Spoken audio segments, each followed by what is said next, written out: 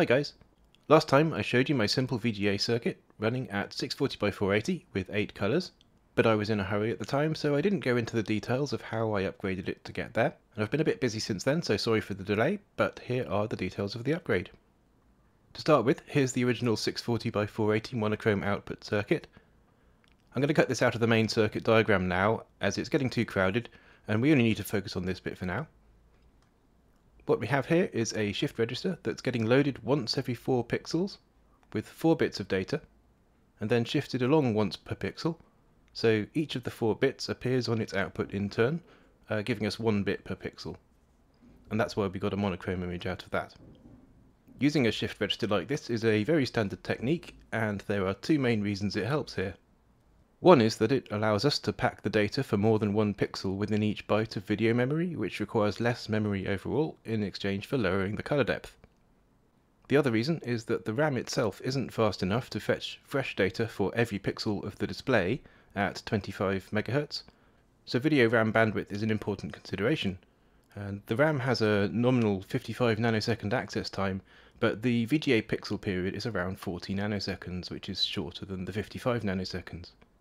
So right now I'm reading from RAM once every 4 pixels, which is just under 160 nanoseconds. And in fact, given that I need to reserve some time between reads in case we want to write to the RAM, this is still actually overclocking the RAM by quite a large margin. As I've said before, it seems to work okay for now, but I will need to address this at some point.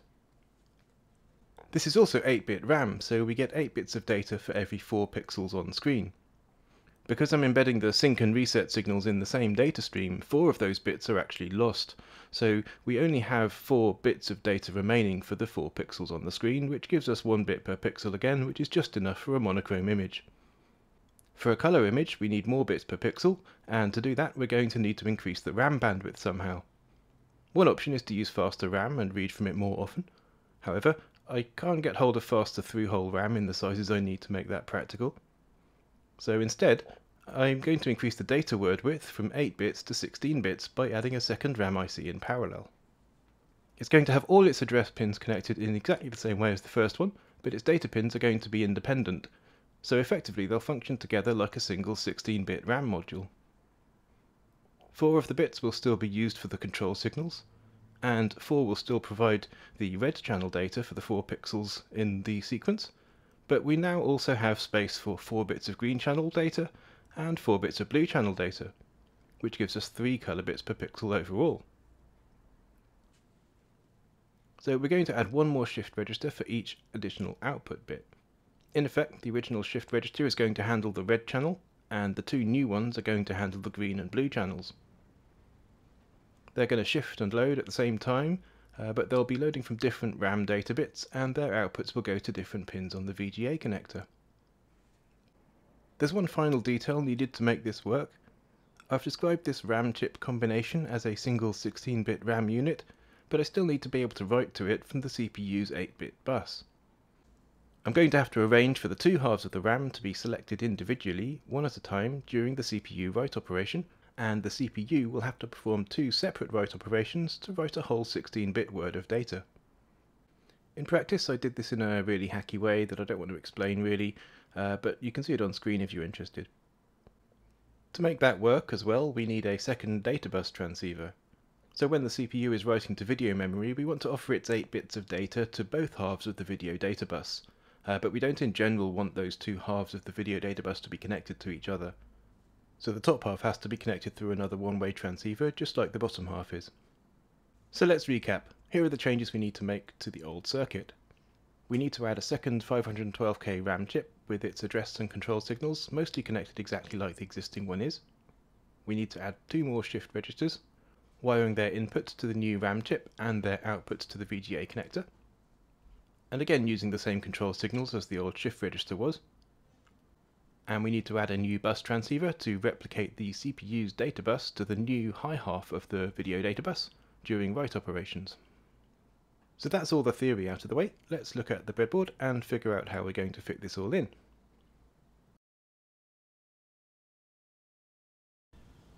So here's the existing monochrome 640 by 480 circuit. There's not much space here, so we're going to have to rearrange things a bit to make room. Firstly, we have this old multiplexer in here that we're not doing anything with anymore, so I'm going to get rid of that. And we also have the VGA cable connection over here, which I'm going to move off the main breadboard, including the resistors. Then I can move the shift register from over here into the space where the multiplexer was, next to the RAM it reads from, and I can move the 4-bit transceiver into the space where the VGA connector was, alongside the other transceivers, which will be much more symmetric as well. There's also this inverter and NAND IC over here which are being underutilized, so I can collapse them into just a single NAND IC by using 2 of its gates as inverters and getting rid of the inverter chip. So I'll do that too, and then we can get into adding the extra RAM. Here we are then, partway through what I described earlier. There's a much bigger gap here now. I removed the inverter and moved the NAND across a bit, and I moved the shift register over to where the multiplexer was. I still need to move the 4-bit transceiver in place of the VGA connector over here, so I'll go ahead and do that next. Now you can see most of the ICs in their new places. Here's the 4-bit transceiver, and the VGA connector is relegated to this daughter board. The new RAM is over here, the same kind of IC as the old one was, and there are 2 additional shift registers, just like the old one over there. And you can see I've connected up some of the control signals on the new shift registers, but not the data lines yet.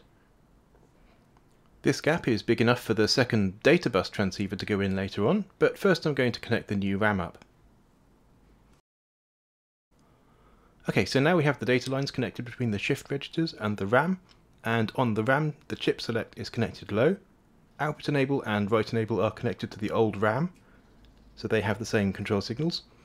And we have some of the same address lines connected as well. Still more of them to go though.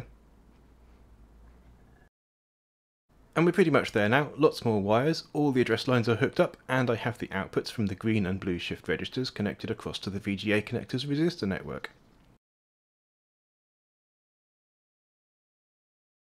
So we can power this on now, and we get this random blue and green pattern, which is to be expected because the new RAM is not being initialized yet, so it's just containing random data.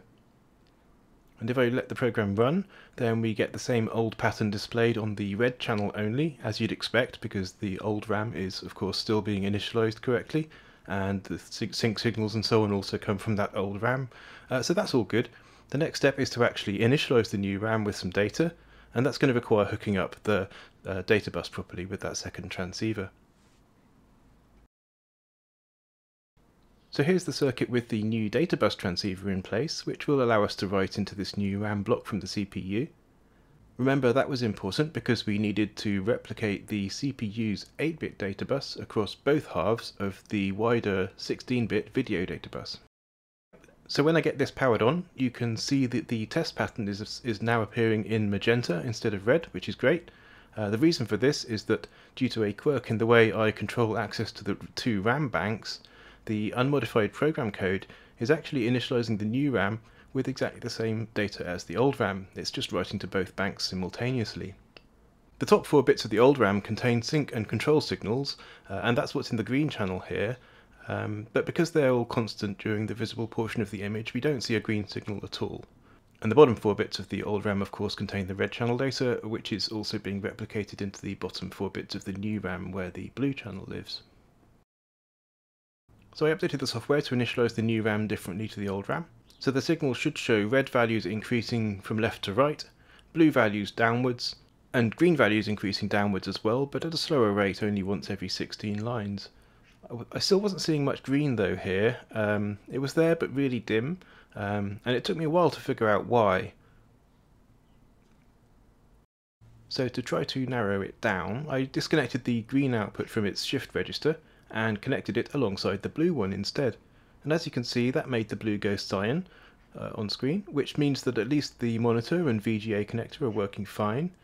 I also tried swapping the signals over completely, and then it was the blue signal that was weak rather than the green one.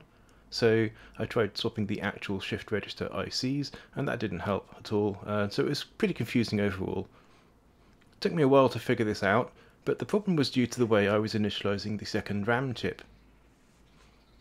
Due to a kind of code bug, I was still initializing the green channel with sync signal data, but then I was overwriting its data during the visible area with the image data that I wanted to display. But off-screen, the green channel was not going to black. It still contained the vestigial sync data, the sort of echo of the data from the other RAM IC. And this upset the monitor's level detection circuitry, as it relies on seeing a nice steady black signal during the blanking period to establish what the black level is, and then it interprets the voltages during the scan line relative to that to work out how bright it should be. So because I wasn't giving it a consistent black level during the blanking period, the data that I was supplying it during the actual scan line was not being interpreted correctly. The solution was simply to ensure that the new RAM was properly wiped to zeros, including in the blanking intervals, before putting any other data into it. It just took me a long time to actually figure out that that was the cause. So I guess if you ever have any problems with lack of contrast in your VGA circuits, that's something to consider. Make sure that you are correctly zeroing out the red, green and blue channel signals during the blanking intervals. So here's the test pattern result with that fixed. Red is increasing to the right, green downwards, and blue downwards once every 16 lines. I guess I swapped those channels over. Remember that these are 4-bit values, defining the state of 4 pixels in a horizontal row. So the pattern looks kind of weird, but it makes sense when you're used to it, and this is correct. So with that all working, I went away and kind of merged some of my SD card project into this one, so that I could read the large amount of data required to display the Gouldian Finch image at 640 by 480 with 3 bits per pixel. There's no way this would fit in ROM. It's something like 300k or something like that. So you can see that it loads the blue and green channels first and then fills in the red channel afterwards. All it's doing is enabling one of the RAM ICs and then loading its contents from the file on the SD card. And then it's selecting the other one and loading into that. The data file was generated especially for this layout by a Python script using the Python image library or whatever it is. And it was arranged to fill from the bottom up because that's also easier to loop that way round on the 6502, so it's pretty tailored for this purpose. And the image itself was colour reduced to 3 bits per pixel using GIMP. Going back a bit, you'll notice there's a loss of sync while the green and blue data channels are being written, which I've since determined is probably due to the 4-bit bus transceiver being an HC part rather than an AHC part like the other transceivers. And I think that one's just too slow at the moment for dealing with the transition between CPU writes and video reads. I've done an interesting investigation into the timing I'm achieving here, and as I said before, it turns out I'm running everything way too fast, beyond the specified limits. I'm about 2 times out of spec in general. So I might make a video showing all the timings of the various chips involved and how I put that into a spreadsheet to work out how bad it is and what I can do about it. So last time Fish suggested adding another channel to get back to the full 16 colour EGA palette, which would be nice. It'd need more RAM again, and in order to do that, what I'd probably do is move the sync control data out of the 512k RAM chips back into a smaller RAM chip or even ROM, and then I could use both of these large RAM chips for high resolution image data, because the sync data doesn't need this resolution. I have other plans too, as I mentioned before, especially some hardware assists for the 6502 to make it more efficient at writing individual pixels and things like that, and maybe also more involved hardware acceleration like blitting operations, which would be fun stuff indeed. So I really hope I get time to do more of this soon. As always, I hope that was interesting. Let me know what you think in the comments, or if there are any particular questions about anything, do let me know. I do try to read and reply to as much as I can, and I will see you next time.